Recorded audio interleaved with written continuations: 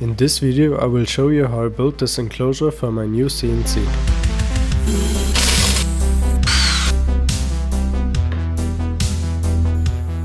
Maybe some of you are asking yourself, don't you already have a CNC router? And the answer is yes. But the problem is that CNC router is at my parents' place and I'm living in an apartment. So there's no way that 1.5 meter by 1 meter CNC will fit in my apartment, so I got myself a smaller CNC which should be adequate for a small space. In order to use the CNC in an apartment, I need to build an enclosure. The enclosure will fulfill two purposes. On the one side it will prevent sawdust from flying all over my place, and on the other side I hope that it will reduce the amount of noise. Like most of my projects, I started to design the enclosure in CAD, and when I was happy with the design, I ordered the 15 meters of steel needed for the project. Originally I wanted to build the enclosure out of aluminum profiles, since they are very easy to work with, because they have these T-slots, so assembly is easy. The aluminum profiles were just a little bit pricey, so steel it was. I was able to cut the steel at my university, where they have this awesome vertical bandsaw, which saved me a lot of time. With the now cut steel I was able to weld the enclosure. I used a stick welder because that was what I had on hand.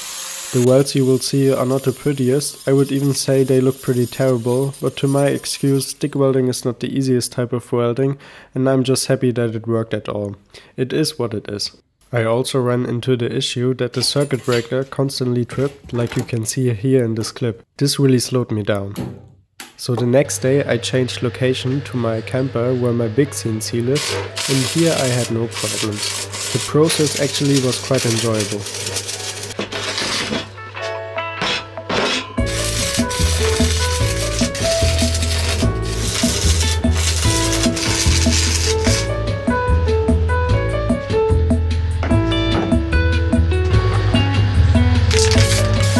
On a scrap piece of square tubing I tried the silver paint, but in the end decided against it and painted the enclosure black because it fitted the stand more, on which I will put the enclosure eventually.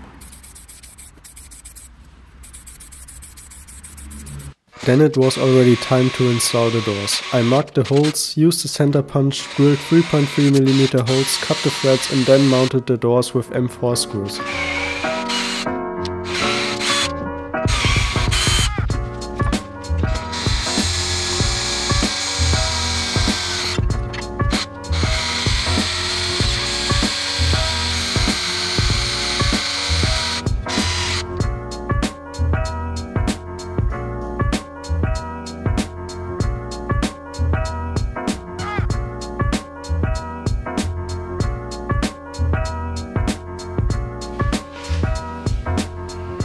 I was amazed at how sturdy the whole assembly was.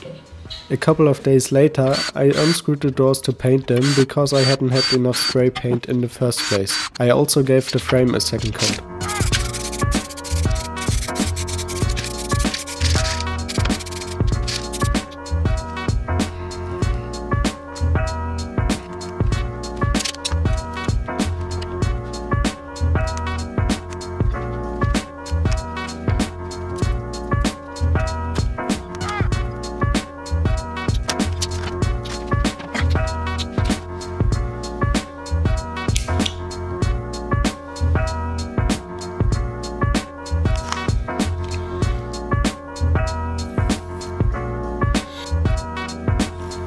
In hindsight I should have spent more time on cleaning the steel, because on some parts the paint is peeling off. But it doesn't bother me too much.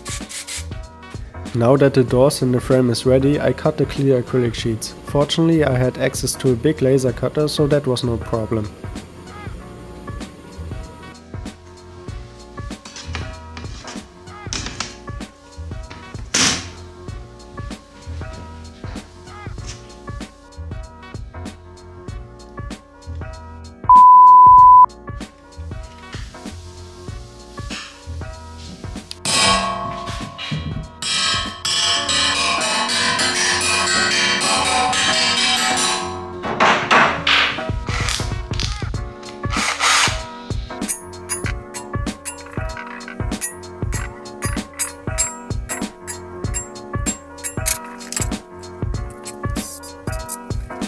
There were 64 holes in total, which I had to drill and also tap, and 40 holes for just the 2 acrylic sheets on the sides. I was really happy that that worked out without any hiccups.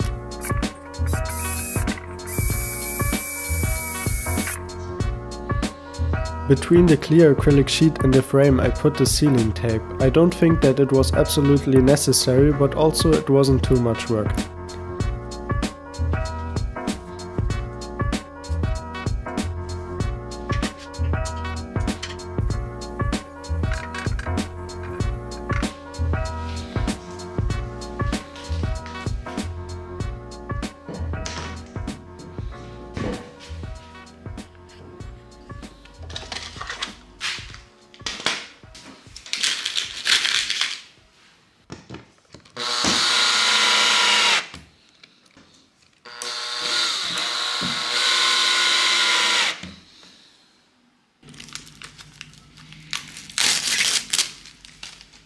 To attach the acrylic sheets to the doors, I glued some aluminum L profiles inside the door frames with VHB tape.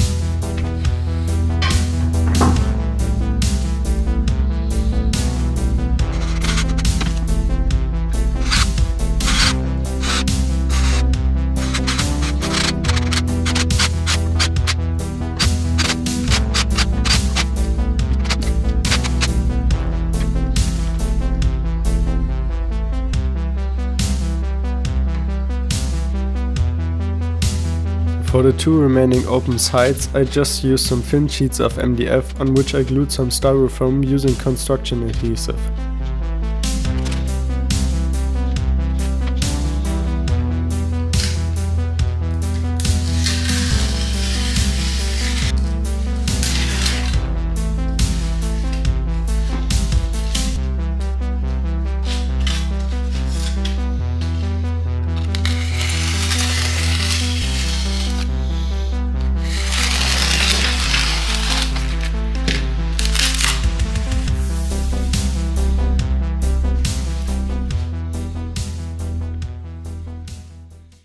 For lighting I used this LED panel I already had laying around. The problem was that all the 45 LEDs on the panel were connected in series, so 3 volt per LED. That's over 130 volt DC, which I would have needed, and that's a lot. So I rewired the LEDs in groups of 5 LEDs and connected them in parallel. So 5 times 3 volt, that's 15 volt, and that is manageable.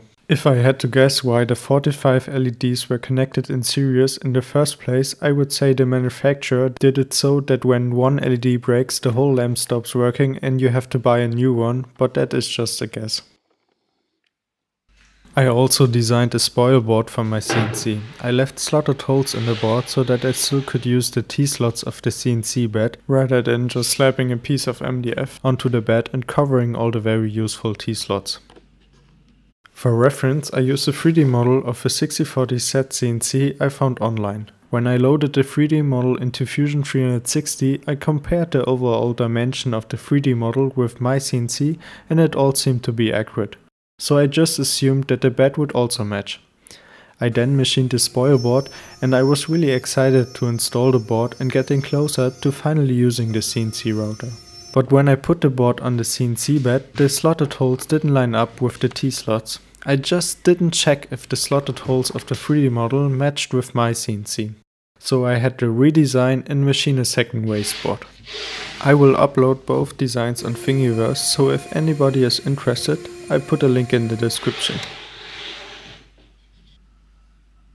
Then I was finally able to put the CNC router in the enclosure, and after some final details the enclosure was done and I was able to use the CNC router in my apartment for the first time.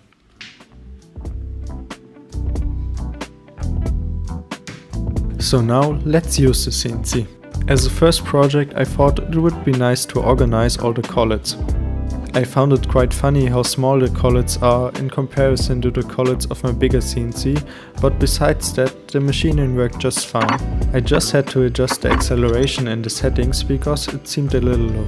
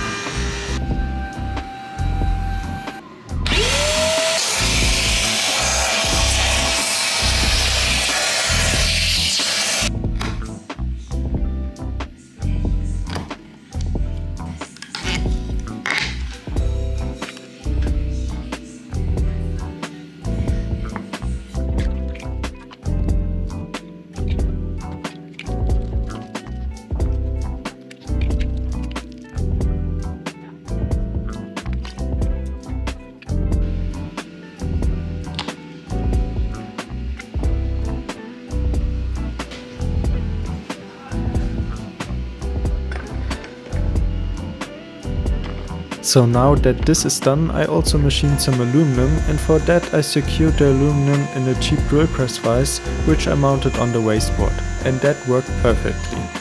The aluminum I machined was for a branding iron I wanted to build so that I could brand a couple of Christmas trees I machined for my mom. For the heating source of the branding iron, I used a heater cartridge I got from an old 3D printer, and that worked really well. Now that I used the CNC with the enclosure for a couple of projects, I can tell you that it definitely was worth it, and I'm really happy how the enclosure turned out. I hope you enjoyed the video. If so, make sure to subscribe for more. Vielen Dank fürs Zuschauen. Thank you for watching.